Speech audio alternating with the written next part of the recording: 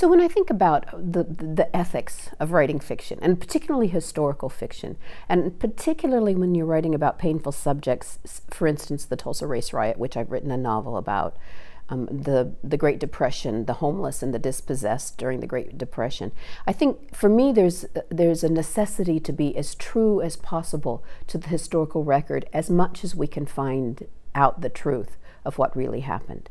And then you imagined human beings, you imagine characters inside that story. So they're made up, and so I don't have to be faithful to an individual that way, but I feel that I do need to be faithful to the era and to the truth of that era. For instance, when I was working on the novel about the race riot, when I do the historical research, I see that the language of the era is language that I'm talking about the language of racism that was endemic in the broader culture that we don't use anymore. But it had to go in the novel, which makes it difficult and a real challenge. It makes it difficult for me as a writer, and it makes it difficult for contemporary readers.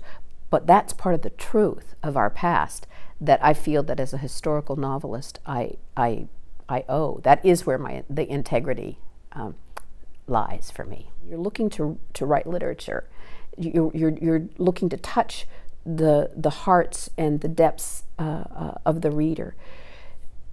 Then you have to tell the truth. And all the great literature of mankind always has, sometimes with great humor, often with great pathos, touched on those deeper, more painful truths of what it means to be human, which we've always done some really bad things to each other.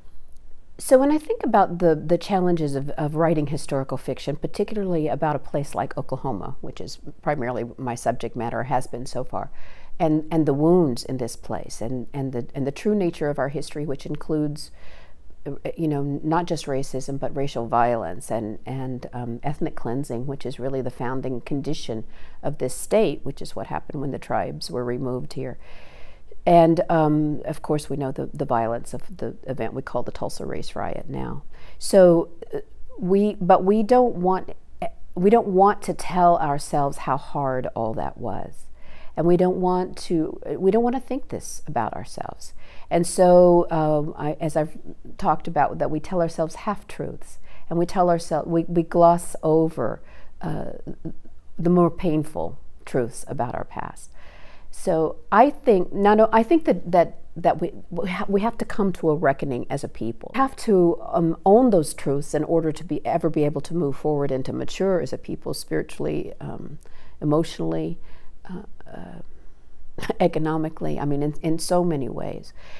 And also that it not happen again, that the kinds of pains and wounds and violence of the past not erupt again, and which it can and will if it's not dealt with on a deep and truthful level.